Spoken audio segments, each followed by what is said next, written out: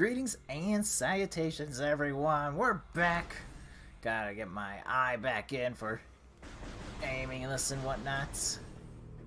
Figure out what I'm supposed to do here. I don't have... Yes, got it. I have Morph Ball yet. It's a problem. Would love to have the Morph Ball back. It's a good friend. There we go. I gotta shoot all those guys down because they are quite bothersome. Okay, I've got that guy scanned, and that's important. Make sure... I need that. There we go. Once again, we go back to the shooter McShooters. I also need to save my missiles. Just some of them. Here we go. As we all know, I love my missiles. If you ever see me play randomized Metroid Prime, you know the one thing I don't want to see is missile upgrades. Sadly, we need to collect the missile upgrades to get 100%. Such is the way of life. So good news, there's Morph Ball. Bad news, it's guarded. There's always basically two beetles that love to charge pretty much right off the bat. Jumping backwards seems to increase your longevity. Here, alright. There's just 1,000 of these critters, by the way. You just gotta shoot them all down. Once you see them stop spawning, you're like, okay, we're making progress once more. Alright. So we got this big old beetle here, which I'm gonna need to scan so I don't forget it later on. Trying to get 100% items I'm more confident about. 100% scans, not as confident if I'm being... Okay. So usually I just try to go for the attack right off the bat. But now I need to do all these scans, jump sideways. There we go. Thank goodness I can still do fast missiles here. Here we go.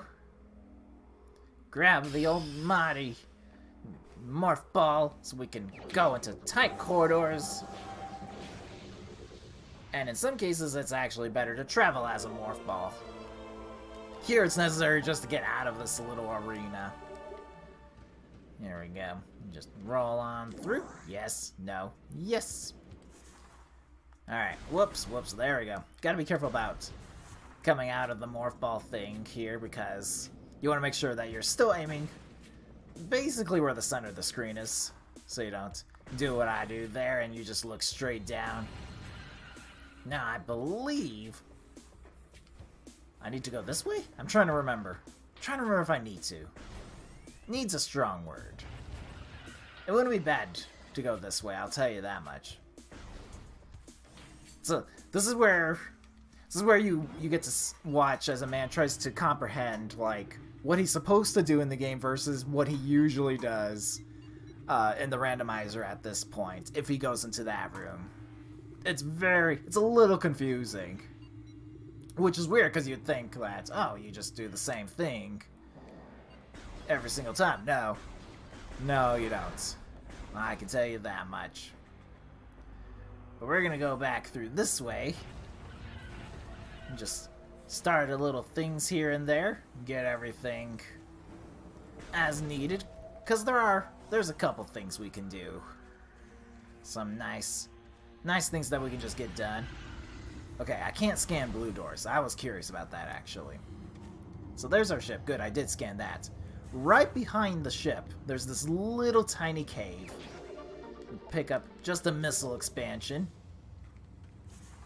So I might as well take a little bit of time explain sort of the fast fire missiles that you can do.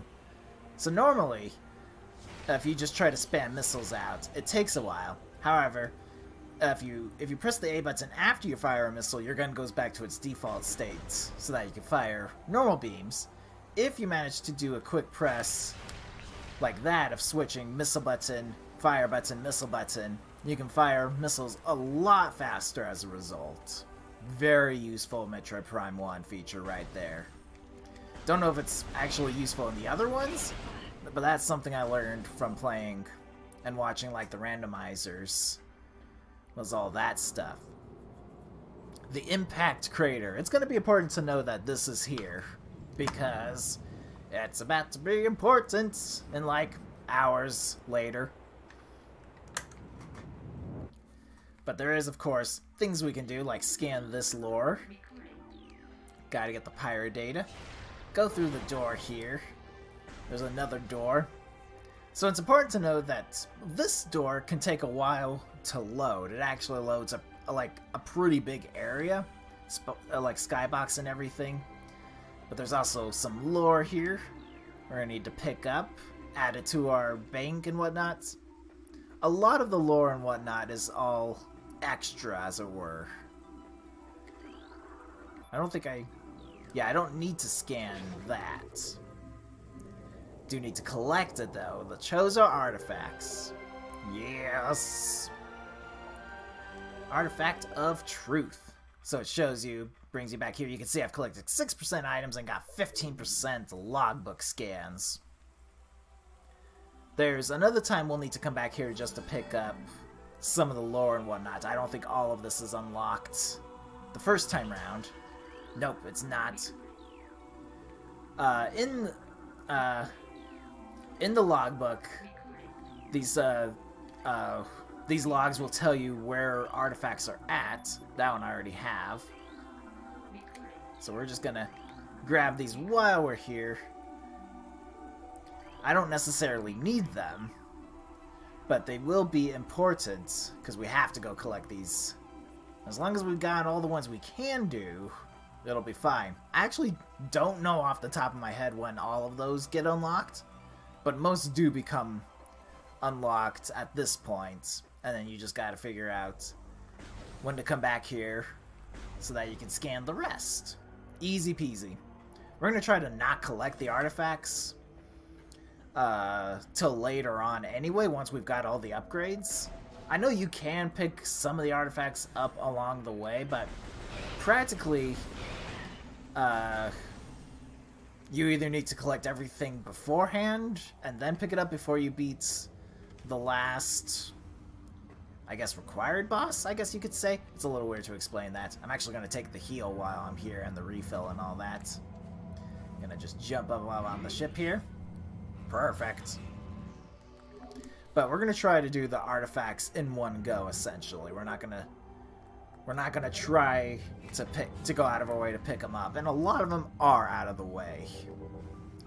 Expecting you to require to have different things and whatnot. Here we go, just back through here. The interesting part is, like, I know, like, from playing like the randomizer so often and playing this game so often, I pretty much know where all item locations are at in the game. What I don't remember is where the artifacts are supposed to be in the game. Like, I know there's a couple I know off the top of my head. I'm like, right, I know there's an artifact there, but I don't know exactly where they're supposed to be at. I'm like, oh, I always go to this room for an item here and all of that, but we might pick some up by accident, so that's quite a possibility that I'll be like, oh, I know there's an item in there. Turns out it's an artifact. That is something that very likely can happen. Here we go, just go on through here. Jump up and around. I don't have double jump, which I would love to have, actually. So we've got to take this path all the way around. Have I scanned wasps? I have indeed. Have I scanned the nests? That's important. Okay, good. There we go. See, when you haven't played in a while, you have to ask yourself these questions, like, have I done this? Or have I done that? Okay, wiggle my way through that. Perfect. Alright. I got those guys. Yes, plasmats. More lore.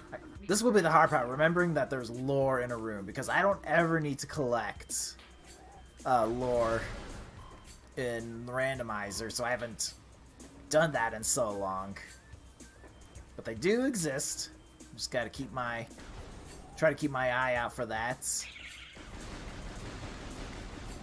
There we go. Just go through, blast the doors. Alright, Vine's pretty certain. Haven't scanned you guys yet. They have a little weak spot. It's like an eye where the blade is at. It's a little confusing. There you go. There's Venom Weeds, which I believe we could scan as well. Alright, I guess not those ones, maybe. And the other ones are pretty high up there. This is just telling me about buildings and whatnot, or the tree. Why would I care about trees? They're only in my way. Then wiggle my way through. Am I doing? Yeah, I'm doing okay on time, actually. Alright. Scan poisonous mushrooms? Blast caps, as they call them. I need to go this way. Well, this will be important. Not now, little guys. Alright, grab more missiles. Oh, for the first boss, I actually would like to have 20 missiles. Technically, I could survive on 15, but it cuts it pretty close, honestly. Alright, so this is a little, I guess, puzzle room, for lack of a better word. There's these runic symbols we need to go scan, so that we can activate a door. Here we go. You gotta know where these are at beforehand, pretty much. So that way you're like, alright, you could just do this in one fell swoop and be done with that. There we go. Scan that. And then we got Lore, I see you. The Chosen Lore looks like that, like little walls that glow kind of deal. And they're only in Chosen Ruins, if I remember correctly off the top of my head. So that's the good news. Pirate data is always going to be associated where pirates are at. So there is some sort of continuity as to where lore can be found and picked up.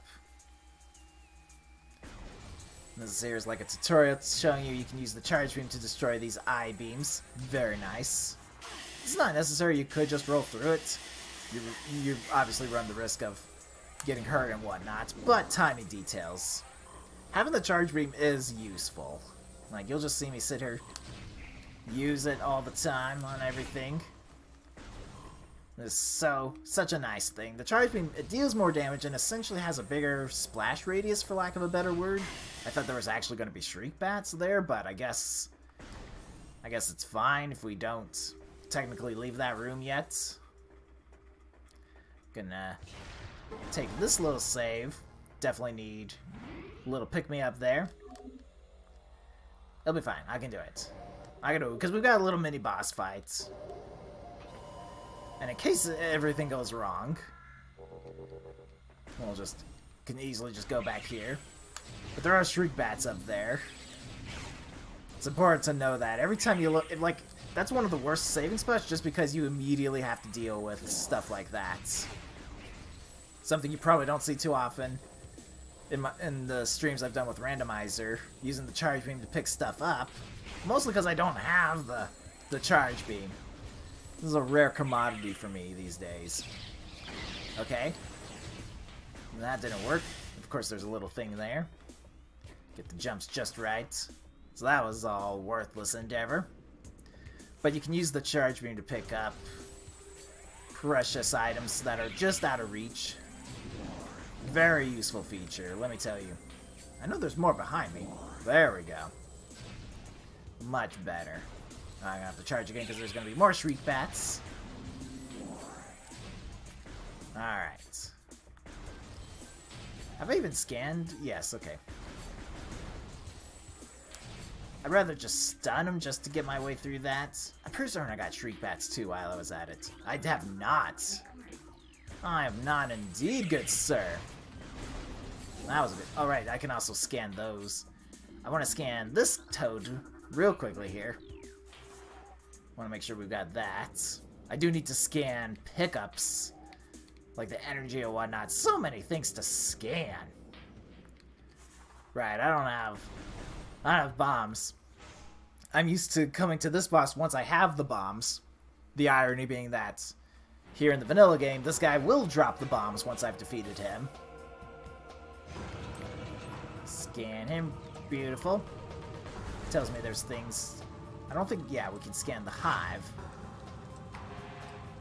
Oh, there we go. Wait here. I don't know if these bees are actually different. They're color different. So I have to scan those too. Bosses are a one and done deal. Like, you need to make sure you grab those if you're going for the 100% scans.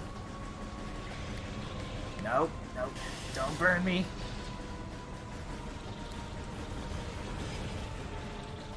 Okay, alright, yes. It's a bad spot for... You don't want his weak spot to be lined up directly with his flames. It's always a bad thing to work out. This guy is pretty much as random as it gets as far as like when he displays his weak spots. So that's just how that is. Oh, dang it.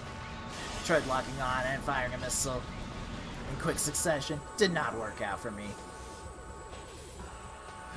Nope, I'm going to be right in the path there. So, one way in the GameCube version, I should mention, in one way the GameCube is... Okay, alright. In one way the GameCube version is easier because you have like a little, I guess, auto-aim with stuff that's near. I need to scan that thing, by the way. It's a big missile drop.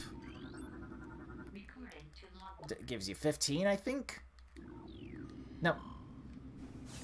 Could have sworn that was a big one and not the usual one. Anyway. But there's like an auto-aim when enemies are near the reticle of it. And it'll shoot anywhere near the reticle. Here, because we have manual aiming, as it were, it's a little bit... You don't have that feature anymore. You just you just have to manually do the aim. So it can be a little bit difficult in that regard. Otherwise, it works out pretty well. So we have the bombs now. We can do multiple things with the bombs. They can blast open certain things and whatnot. They can also propel us into the air so that we can get up inside like these tubes and whatnot, little places above the ground. But you can also, in the Wii version, when you get the bombs, you get the spring ball function, which allows you to make these one little jumps without having to actually use the bombs. It saves a little bit of time. Not like a ridiculous amount. Plus, it can also be fun just to roll around and jumping around without having to use the bombs to do that. Just little extra things. See, you just whoop. See, normally I would, after going out of that tunnel, I would morph out of the morph ball so I can jump over that lip and get to that. But because I can just jump my way over and morph ball, it's a little bit easier. Stop it. You would not like to be hugged today, Shriek Bats. It's not necessary. So we'll go back in here. Normally I also need the bombs to also propel myself up into the air just to get into those bomb slots. But, again, you can just jump your way to freedom. That's such a good way to go about life.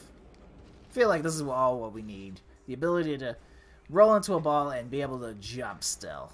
Those tiny little things in life that would be useful. Bombs can also be used to help open up doors and whatnot. Very useful. Since Morph Ball's pretty good at traveling over distances. It's faster than running, I can tell you that much. Wiggle my way through. Grab that energy tank there. It was perfect. Alright, I'm so used to doing bomb jumps, like doing the randomizer. And since the randomizer is based on the GameCube version, I have to stick with, you know, I'm stuck with what I've got in there. So there's a lot of things I'll probably do out of sheer habit. I'm just like, yes, this is how I always do it in the randomizer. There we go. So now we're gonna work our way back. You can, if you want a little safer journey, you can bomb through that tunnel there. It's not necessary. You can just walk over, go back the way you came, kind of deal. Alright, here we go. Just take a little detour right here, and I think I will save here. Got a couple things left to do. some pickups and whatnot. But we got another boss fight upcoming, so we want to make sure we're ready for that. That's important. But I will call it quits here. This is actually not too bad on the timing. But this is all good stuff. We can, by the way, you can go up into this area where the bombs are at, but there's another upgrade we need to reach, because there's actually 2 upgrades in that room specifically. And we need another upgrade to actually get it, so we're going to hold off going back up there. But that is optional. That's if you want to go collect, I think it's missiles in there, could be wrong. But if you need more of those for whatever reason, you can go back and grab those. But just, that's neither here nor there. Thank you all for watching. I hope you enjoy the rest of your day today, and I will see you next time. Take care, everyone.